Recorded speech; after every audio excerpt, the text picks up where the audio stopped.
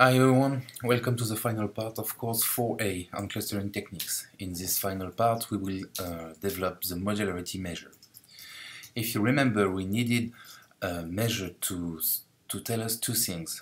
First, where to stop the clustering process of clustering techniques, and second, what alternative to choose when we have several choices to merge or split some clusters. For these two questions, we can use the modularity as an answer. Modularity is a measure of the quality of a clustering. A good clustering is when clusters are dense inside the clusters and loosely connected between the clusters. So the modularity has to reflect this idea of being at the same time densely connected inside every clusters and loosely connected between different clusters. So optimizing modularity is about maximizing intra-cluster connectivity and minimizing inter-cluster connectivity. Let's see how the modularity is calculated. We introduce a couple of notation. So we have a graph G between V vertices having E edges. A clustering C is constituted of C1, C2, C3, etc. until CP clusters. A and B are two nodes of G. WAB is the weight of the edge between the node A and B. And CI and CJ are two clusters of C. C is the clustering of G. So modularity is about intra-clusters and inter-clusters connectivity. Let's introduce the notation of clusters connectivity. So the notation epsilon I and j stands for the sum of WAB, the weight between the nodes A and B.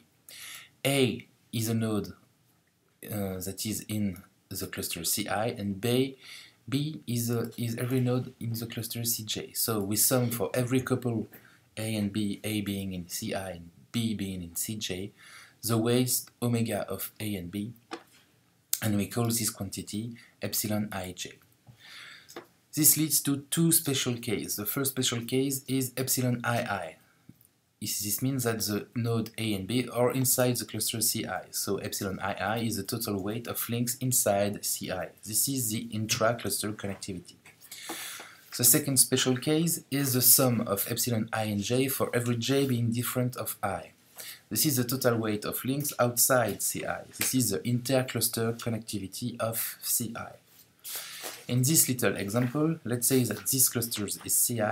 The intra-cluster connectivity will be 5 because there is 1, 2, 3, 4, 5 links between the nodes of Ci, and the inter-cluster connectivity will be 2 because there is 2 and the edges 1, 2 between Ci and the other clusters. If you remember, optimizing modularity is about maximizing the intra-cluster connectivity, so maximizing epsilon ii, and minimizing the inter-cluster connectivity, so minimizing the sum of epsilon I and j for every j different of I. When we want to maximize and minimize two quantities at the same time, this is the same thing as maximizing their difference. So maximizing epsilon ii and minimizing the sum of epsilon ij for j different of I is the same thing as maximizing this difference. And we want to do this for every clusters Ci of the clustering of J. So we want to maximize this quantity for every Ci of the clustering C. And this is what the modularity is about. So the modularity of a clustering C of a graph G will be defined as capital QC equal to the sum for I ranging from 1 to P of epsilon ii minus the sum for every couple I and j in the interval 1 to P, I being different of j, of epsilon ij. You recognize here the intra-cluster connectivity, and you recognize there the inter-cluster connectivity. there is alternative notation or definition of modularity, for example, using the intra-cluster degrees or inter-cluster degrees, also called internal degree or external degree. So if you define the internal degree of a cluster Ci to be epsilon ii, and the external degree of a cluster Ci to be the difference between the sum of epsilon ij for every j minus epsilon ii, you can show that capital QC, the modularity, is also defined as the sum for every I ranging from 1 to p of the internal degree of Ci minus the external degree of Ci. So that's it for the mathematical definition of a modularity of a clustering. So to conclude, we will show how the modularity is used to guide the clustering algorithm between the different alternatives and to say where to stop the clustering process. So we will use a graphical representation of the clustering process as a tree. In this tree, the node of the tree will be some clusters, and the tree is hierarchical, so every level of the tree will be a clustering level.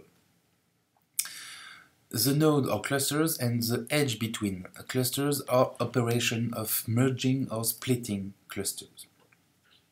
So with this particular representation of the clustering process, we will see how where the modularity is used. So let's say that we have several nodes here in the bottom of the picture. So we will take as an example an agglomerative clustering process, so a bottom-up process. So at the bottom we have some nodes, and we can make a first level of clustering. That is to say, we define 4 clusters, A, B, C, and D, and we say, okay, these clusters contain the node here, here, there, and there. Okay, so we have the bottom level of nodes and a first level, the clustering level 1. We can merge these 4 clusters, A, B, C, D, into different clusters of a higher level of clustering. So clustering level 2 can be defined as the cluster, let's say for example, A and B merged and C and D merged. But we have different possibility of merging these clusters. So we can also consider, for example, B and D to be merged together and A and C to be merged together. So this makes 3 possibilities of merging A, B, C, and D. So this is the first possibility, A, B, and C, D. This is the second possibility, A, C, and B, D. And this is the third possibility, A, D, and B, C. And we don't know which is the best way of merging clusters A, B, C, and D. And this is why we use the modularity. We will use the modularity to calculate the modularity of the blue clustering, the purple clustering, and the orange clustering, and decide which is the best. So, in fact, we have theoretically 5 modularity to compute. The modularity of the top aggregation of clusters of the whole graph, the modularity of the purple way of merging cluster, of the orange way, and the blue way, the modularity of the clustering level 1, being A, B, C, and D, and the modularity of the singleton clusters, which is the lowest level of clustering, of the node level in fact. It's singleton clusters or clusters with only one node inside the clusters. And to decide which is the best, we just compute the modularity and take the highest value to be the best clustering. In fact, you don't need to consider the clustering of the whole graph or the singleton clusters, because there is as many clusters as nodes in this level and only one cluster in this level, so this is not useful. So in fact, you just have to compute the modularity of these 4 clusters, and decide which is the best using the modularity value. Okay, that's it for the part on clustering techniques. So remember that clustering is quite challenging because a research space for large graphs can be very huge. So sometimes to reduce the computation cost, we will use heuristics and strategies such as always choose the best amelioration of Q, the modularity. You can use optimization techniques such as simulated annealing or genetic algorithm, which are general techniques of optimizing a measure. You can also use alternative measures. The most current is modularity, but you can also try to optimize vertex similarities, path lengths, distances between clusters, and so on. You can refer to this publication, which is a very good review of these different techniques. So always pay attention to the computation cost. And since you have a lot of variance to cluster a graph, please remember to compare the performance of these techniques against the same set of data and decide which seems to be the best techniques for your case, for your question, for your research question. And don't forget to make a qualitative assessment of results.